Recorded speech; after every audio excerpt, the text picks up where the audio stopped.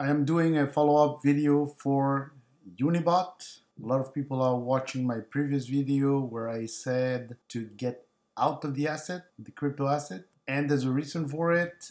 And we see it now in the chart that this coin is going in the wrong way, not up with the altcoins, but down towards zero. And my opinion has not changed. This asset should be avoided. The chart looks extremely bearish. MA50 is going down to the right. MA200 is going down to the right. You don't see it with many assets, but this one is going down. And it gave away all support at $40. This was extremely critical.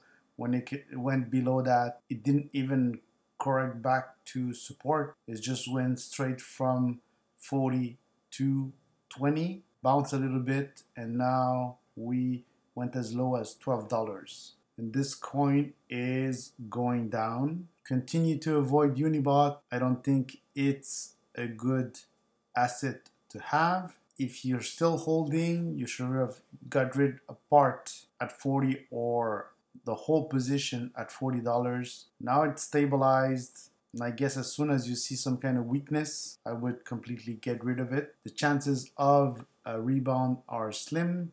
And due to the fact that the momentum is down to the right, it's going to take huge amounts of volumes and a very big change in the asset to be able to turn this around, which is extremely difficult based on the chart. On the weekly chart, this is what it's looking like, and you see that we went big initial pump, then we dump, find support, and now big breakout to the downside below this $40 level, and after that the trend is just going down. The momentum is down. I don't know if it's going to go to zero, but right now this asset should be avoided at all costs. Do not invest in Unibot, and if you have some coins, really start to think about getting rid of your position because it's going lower in my opinion, or it's going to stay flat and it's not going to do much for the upcoming year. Safer bets out there,